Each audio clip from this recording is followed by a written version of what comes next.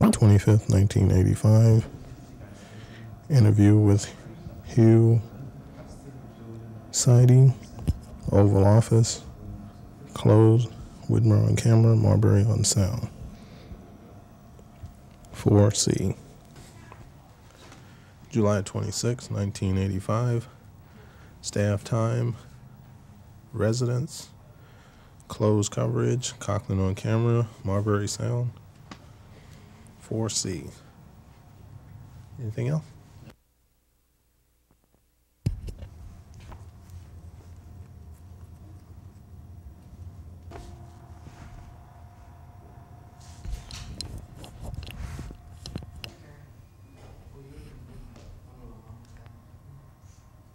They're waiting for me there, do they? No. My schedule says residence for almost.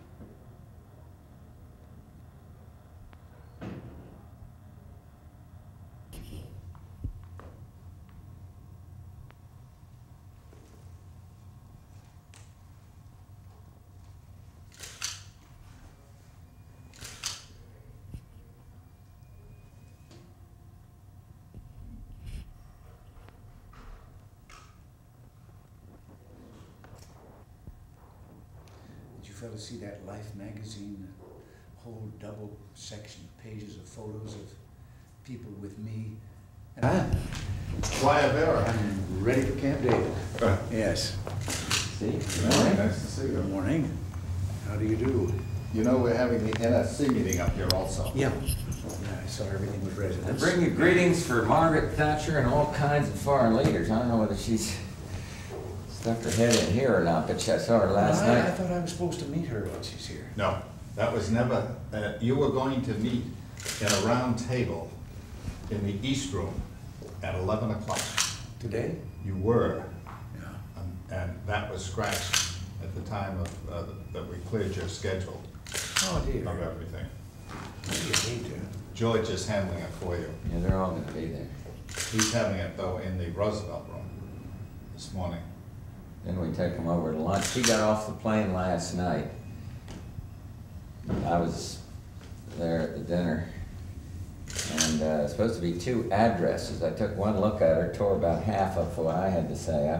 She had just gotten off the plane. It was about 2 o'clock in the morning in UK time. She'd had a very tough day at the Parliament, her own people getting on her. And she did very well. It's a short talk, 12 minutes or something. But it was, she sends her love and affection. They all did. I had lunch with 4, like Blaze of Grenada, and Eugenia Charles, who loves you dearly, and July 26, 1985. National security brief, residence, closed, Cochran on camera, Marbury sound. On the way out, Dole's secretary said, plan is all about. You don't have anything to show me, you're just talking. And then she said, I don't want to talk to the press either. So Dole said, well, you can go out the back door if you want. He's on the ground level. So there was a little walkway out there, so car moved, the newspaper reporters saw it, they followed the car.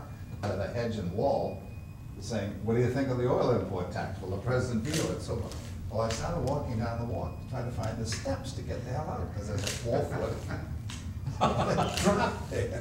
As you go down the hill of Capitol Hill, it gets steeper as you go. There were no steps. So with all the reporters there, photographers and everything else, I just took a leap right over the head, down the 4 feet, landed on the sidewalk and got into my car.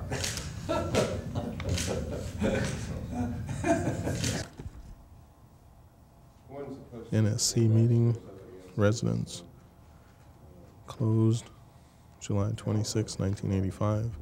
Cochran on the camera, Marbury sound, 4C.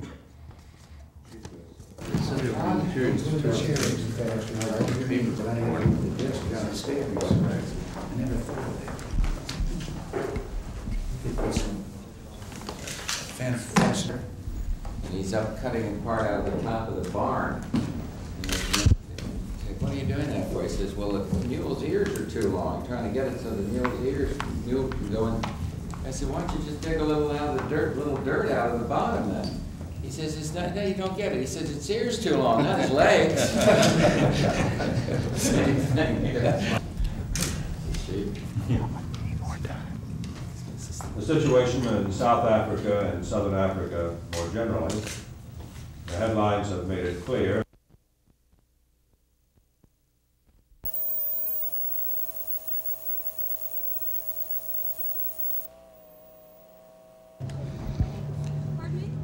July 1985, President Reagan departing for Camp David via Marine 1. Fitzpatrick on camera, Cochran on sound, open coverage, camera 4C.